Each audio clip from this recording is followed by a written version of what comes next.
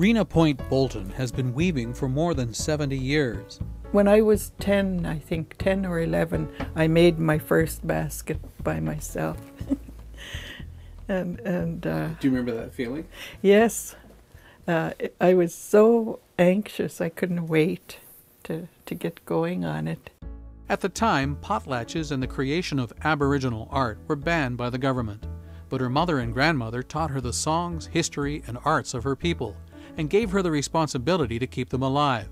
Because our arts and crafts are unique in this world. The beautiful carvings and weavings, the feasts, the songs and the dances.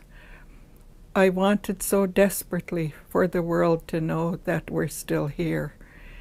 And so I went out and I worked with the politicians to revive what we were losing so quickly. Rena learned the traditional arts of not only the Stalo and Thompson nations of her mother and father, but also the Tsimshian arts of her husband's territory. But to her, the important work was teaching. I tried to do my part by teaching after I learned different ways of weaving from different nations. I started teaching to get the younger people interested.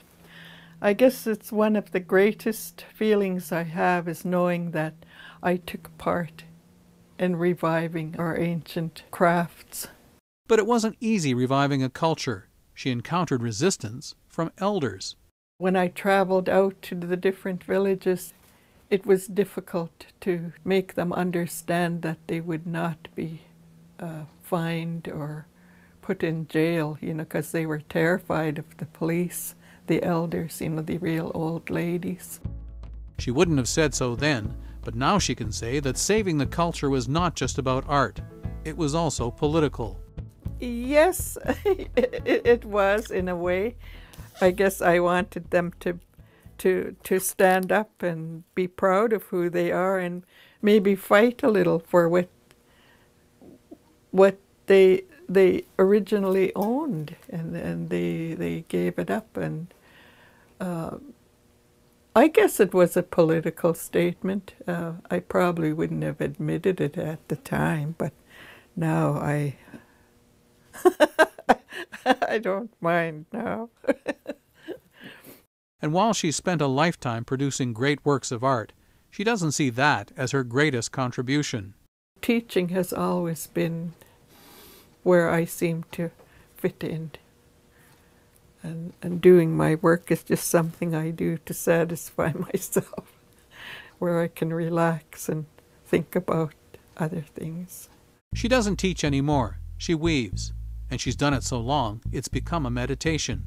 It's a meditation. I think of my elders, I think of my children, and I pray a lot. I think of what may happen in the future to my people,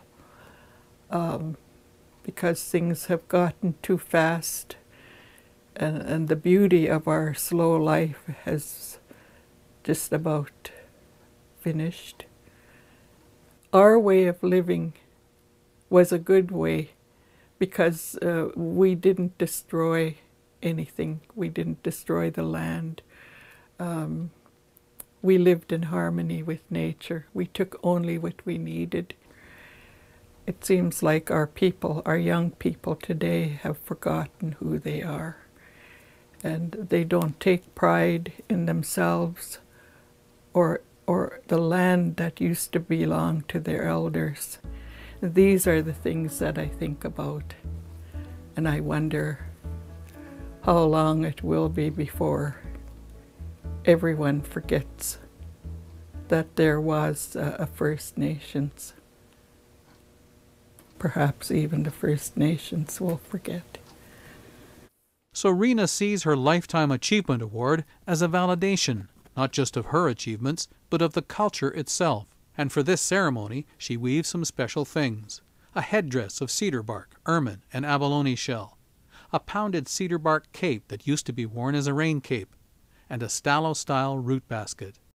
Yeah, things, it's time that the awards start coming out now. It's all falling into place. It took a long time. And like I say, I didn't think I'd be here to, to see this happen.